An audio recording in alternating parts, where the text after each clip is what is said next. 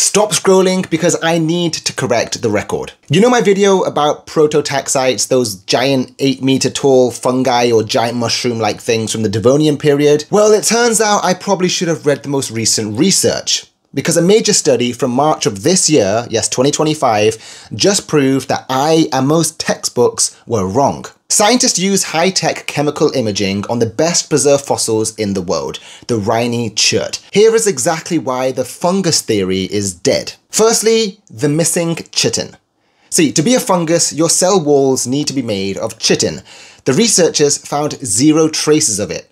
And before you say maybe it rotted away, well, they tested actual fossil fungi found in the exact same rock, and the fungi still had their chitin.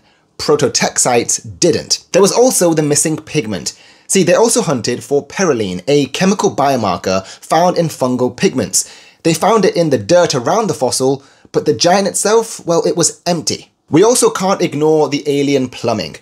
See, instead of simple fungal threads, these things had a complex 3D network of 3 different tube types. Some tubes even had annular thickenings, weird rings that no fungus today has. The chemistry wasn't fungal either. It was a mix of aromatic and aliphatic compounds, kind of like plant lignin, but also not. The verdict? Well, it's not a fungus, and it's not a plant. It could have been a completely separate experiment in complex life that dominated the Earth for millions of years and then vanished without a trace. So it wasn't a giant mushroom, it wasn't fungus, it was something else entirely. Now I will stress that that paper hasn't been fully peer-reviewed yet, so I might be apologizing too early, but I'm gonna apologize anyway because I should have provided both sides to the story. If you enjoy my videos, don't let that previous video take away the fact that I make really fun science content. I'm Mr. Earth Guy, you've been watching me here. Like, comment, share, follow, and I'll see you in the next one.